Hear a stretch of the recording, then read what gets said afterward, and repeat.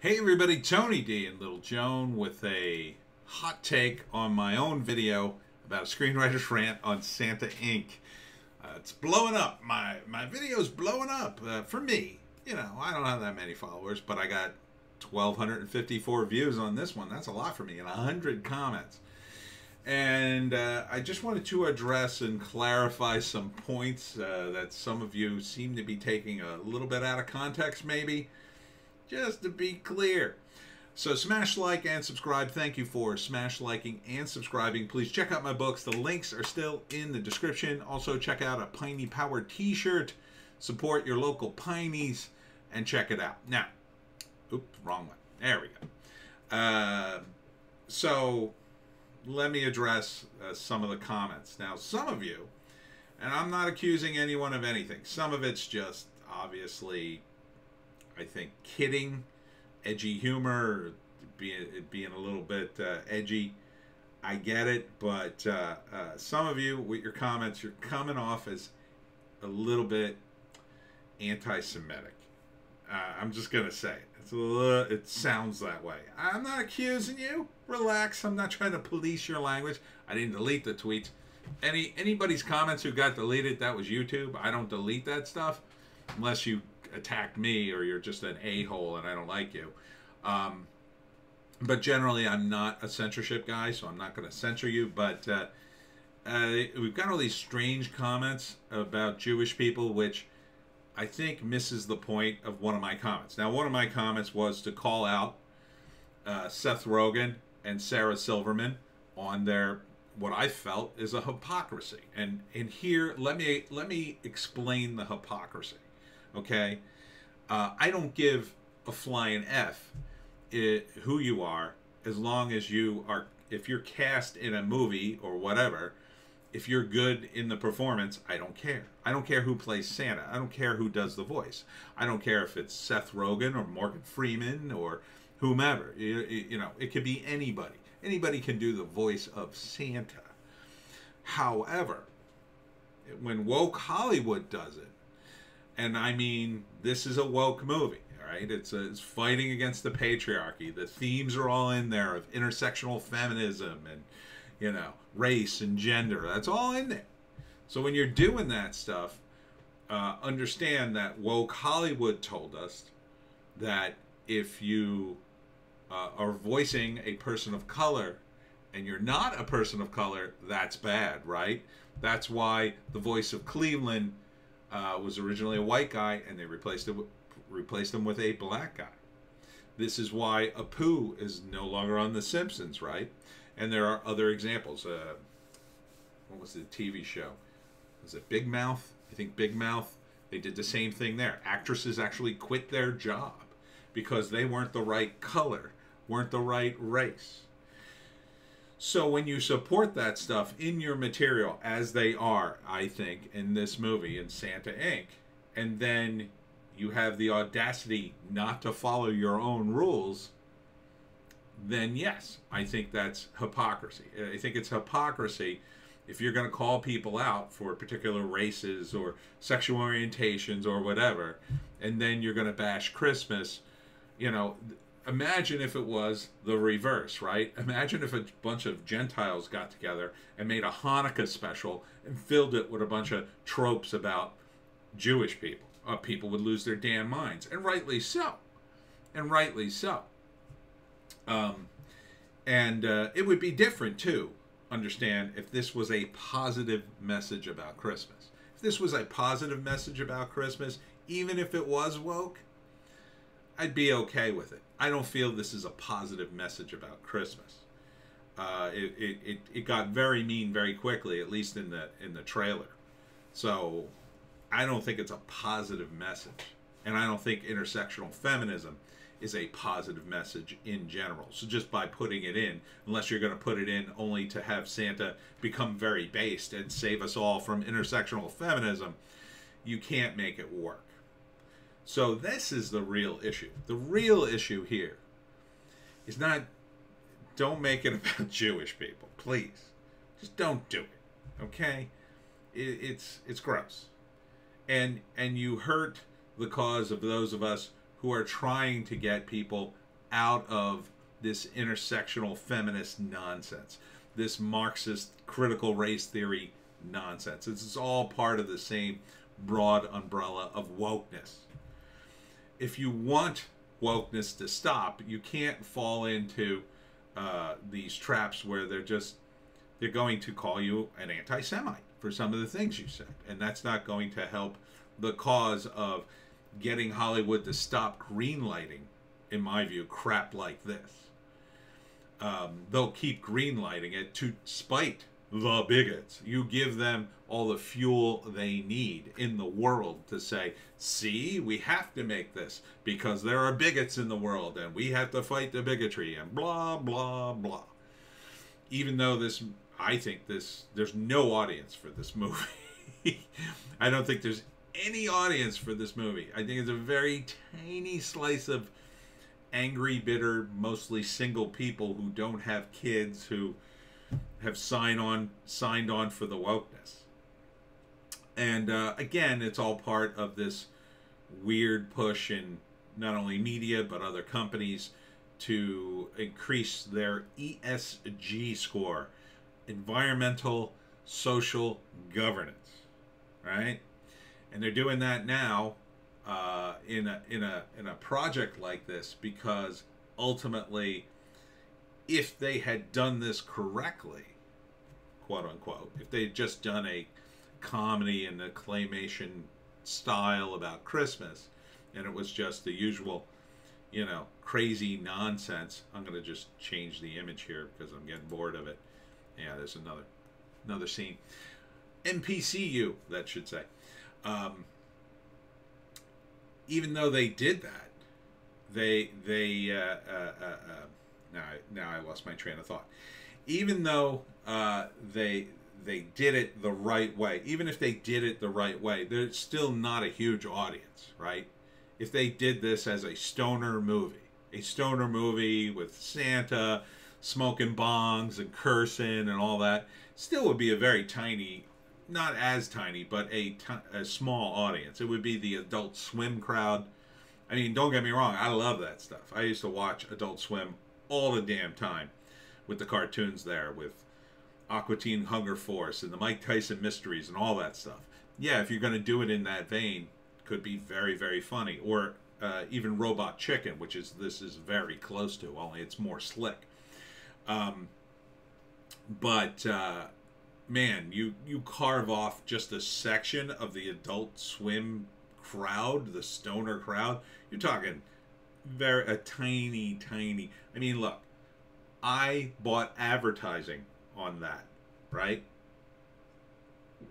When I was promoting the Pineys, or I always promote the Pineys, but when I was promoting it on TV, I actually bought time on Adult Swim on my local cable to millions of people in the area. And those commercials were surprisingly cheap because Adult Swim, again, is a smaller audience. It's on late at night from like midnight to 3 on Sunday. So the only people up at that time aren't going to be people with jobs. They're going to be stoner college students and high school students who are up super late. They don't have jobs. Maybe they're going to school. Maybe they don't care that they're going to school. They're getting high and they're staying up late anyway. And they're going to be fried all week, but they do not care. They're young. They recover quickly, or they're just going to sleep it off in class somewhere. That's a small audience. And Seth and Sarah used to rule that audience. Absolutely used to rule it. And now they're taking that same audience and they're saying, be woke or get lost, bigot. And that's not right, in my view. It's just to get their ESG score up so they can transition to what? I don't know. I mean, Sarah already sort of made a transition with Wreck-It Ralph, kind of transitioning into, doing voices in cartoons in a big movie. Seth was already in big movies. He's tried to make a transition. He tried to make a transition with Green Hornet. Didn't quite work out. He's not an action guy. They didn't I don't think that movie could have worked either way. But especially with Seth Rogen, he's too much of a clown.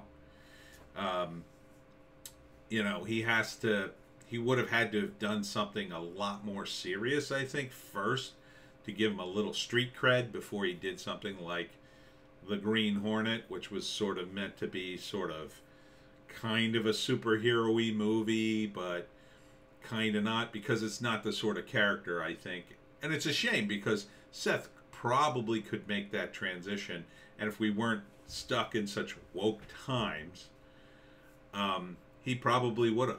If this was 10 years ago, he'd probably make that transition easily. But you might say, why are people doing this? Why are they making such awful, awful, awful TV shows and movies just to make them woke? You have to look at it this way. BlackRock is worth trillions and trillions of dollars, and they're bigger than even Disney, and Disney's like the biggest media company in the United States, right? Well, they're pushing the whole ESG thing. Disney is doing it, so everybody in the studios are doing it. You know, if Seth makes, I don't know how much money he makes, let's make, you know, 1 year he'll make like, I don't know, $10 million doing movies and TV shows and all the little things he does. And keep in mind, this is a voiceover thing for him, so he knocked this out in 2 or 3 days tops. So, you know, I don't know what he got paid, but I mean, he's got a big name. He probably gets a piece of it, but you're talking like, I don't know, I'd say at minimum he's probably got like $250,000 just for 2 or 3 days worth of work. That's a pretty good rate. It's a pretty good rate for a guy like him. For anybody, really. And he probably did this like months and months ago, probably almost a year ago, and they recorded all the voiceover they needed, and they animated it. Maybe they brought him back for a couple of, you know, redubs, but that's all they would need. And you know, so he's making really good money. So if you're working for these studios and you're making $10 million a year, and they come to you and say, hey, listen, we want to give you more work, but you got to get your ESG score up. You got to be more woke. Your woke score up, essentially. So you got to be more woke. And then he of course has turned up his wokeness big time on social media. I don't know why he keeps going on Twitter, but maybe this is why. He's pushing up his social media score. His wokeness score is through the roof. Do people hate him? Yeah, I would say people hate him now. But does he care? If they say to him, well, Seth, you've gotten your score up pretty good, and we're going to give you $15 million worth of work this year. That's pretty good, right? I mean, would you do that? I mean, what do you say? You know, as Bobcat Goldthwait once famously said, what are you going to do when they drive a truckload of money to your house? Say no. And all he has to do is betray his fan base. Well, maybe he doesn't see it as a betrayal. People can pretty much rationalize anything. Maybe he sees it as, well, if my fans won't follow me on this wokeness stuff, then maybe they really weren't my fans at all. Maybe. Oh man, a commercial in my own video, a damn commercial. Well, I'm not gonna play that. Jeez. I'll reload it. See, oh no, come on. Don't want a commercial in this. How many commercials you put on my damn videos, YouTube? Oh, sorry about that. Anyhow, so overall, I'll say this. Oh, look. When I did the video, they had 114 upvotes. I don't know how many dislike votes. I got to get the app. I've got 100 upvotes. That's pretty good. So my analysis is almost where the and I only have 2,300 followers. So that's pretty good. Anyhow, my point is this. This would have been terrible under almost all circumstances. Because it's woke. Because it's Hollywood hypocrites dictating morality. And essentially, and this is just a guess on my part, but essentially, I mean, Seth may believe all that crap, but I don't think he does. I think he's doing it for his ESG score. I think he's doing it for a paycheck. And at the end of the day, you could be woke and keep following him, and if you're not, and there's enough people on Twitter that are going to say, "Oh, I love it, Seth. I think everybody who doesn't like you is a bigot," or whatever. Same thing with Sarah, right? You know, this is Sarah Silverman, the woman who mistook construction markings on the ground for the signs of the bad guys from World War II, right? This is the woman who runs a podcast who said, "Oh, maybe we should split up in the USA 1 and 2," which is never going to happen, by the way. Wouldn't work anyway, because the left would be quickly infiltrated by China and destroyed, and we'd be fighting, you know, we'd be in a civil war anyway. So, never going to happen. Never going to happen. What's going to happen is you're going to get the pushback. You're going to get the woke push, the anti-woke pushback. And all this stuff is going to go out of vogue. All of it. And the people who pushed it the hardest, I think people like Seth Rogen. Sarah's kind of like pushing it, but I wouldn't say she's as bad as Seth. She's actually, in some of her more, not many times, but in some of her more lucid moments, said a few base things. She tries to be smarter and more reasonable. I don't think Seth, from what I've seen, has said anything smart or reasonable regarding the woke nonsense. So I think Seth will be one of the guys who just gets thrown off the gravy train because he'll be too woke to recover his fan base. Whereas Sarah might recover a portion of it. Because she could pivot and say, well, you know, yeah, I got caught up in it, and I admit that, but, you know, I said this, this, and this, so I wasn't totally in on it. Whereas Seth, I don't know, he doesn't seem to care. So, and he's, you know, like Alec Baldwin, I don't see a lot of sympathy for him on Twitter. You know, I see him as stubbornly clinging to the bubble in order to make himself feel good, and that in the end is going to hurt him. So the pushback is here, and it's evident by your comments that don't mention Jewish people. Yeah, we definitely got to push back against the wokeness, against intersectional feminism and all that nonsense, because it's an agenda-driven thing that has nothing to do with comedy, nothing to do with Christmas. It's certainly anti-Christmas, which, who is anti-Christmas? Christmas is supposed to be, you know, the nicest time of year. Everybody's nice to each other, and they give each other's presents. Like, yeah, I get sick of Christmas, too. I kind of don't like Christmas because I'm always broke, and I can never buy good gifts for people, but, you know, that doesn't make me anti-Christmas. I don't want to stop Christmas. I just would like, you know, possibly the gift thing to be modified in some way, but that's my own personal belief. I mean, look, the holidays in some respects have gotten too big. Sure, I've got lots of I got lots of complaints about the holidays, I'm not gonna lie, but, you know, I don't want Santa thrown under the bus. The kids love Santa, and they still love Santa. And I'll tell you one more quick story before I wrap this up.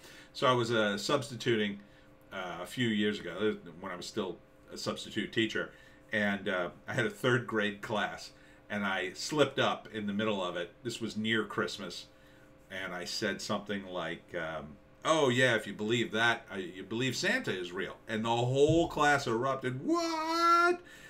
Like, and I immediately realized what I had done, and I backpedaled, and I'm like, no, I was kidding. No, Santa's real. They were serious. These were 3rd graders in, like, 2018 or whenever it was, freaking out that I had even suggested that Santa wasn't real. So, Santa's important to all kids. So, you know, you make something like this, it's not good. You know, the character it's one of those pure characters. You know, even the guys on South Park who have made fun of everything, Santa's in their stuff, but Santa's not a bad guy in South Park. You can watch it. Even Santa is, you know, some horrible things happen to Santa in South Park, but for the most part, Santa is Santa. You know, just like Superman is Superman, unless you screw him up. They did this in DC Comics with Santa. They did a Lobo issue where Santa was a bad guy and Lobo had to fight him and his elves. They did it on Family Guy but even in Family Guy, they kind of redeemed Santa. So they've done it on Futurama, right? Where Santa was an evil robot. But in the end, they tried to fix him, and they sort of, but not really.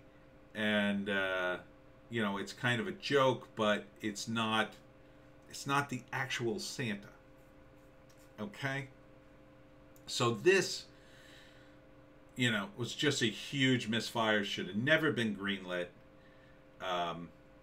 And the fact that there's all this money and all these celebrities doing it tells you there's a lot of money behind it. But it also tells you, I think, how out of touch HBO Max and the executives there are with their audience. They're just out of touch. They don't know who their audience is.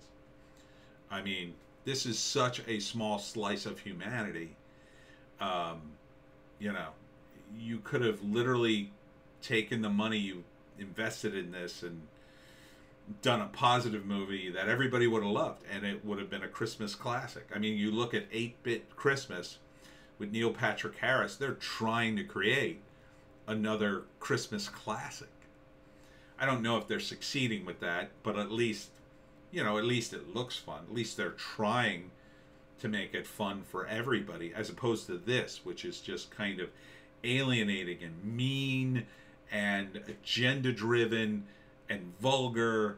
It's got everything. What's the positive? What's the upside to this? You know, I have complaints about Christmas, but even I don't like it. I watch Adult Swim stuff, but even I don't like it. So, anyhow, that's it for me. Tony D and Little Joan. We'll see you tomorrow. Make sure you check us out on Bitchute and Rumble, where my most base takes live.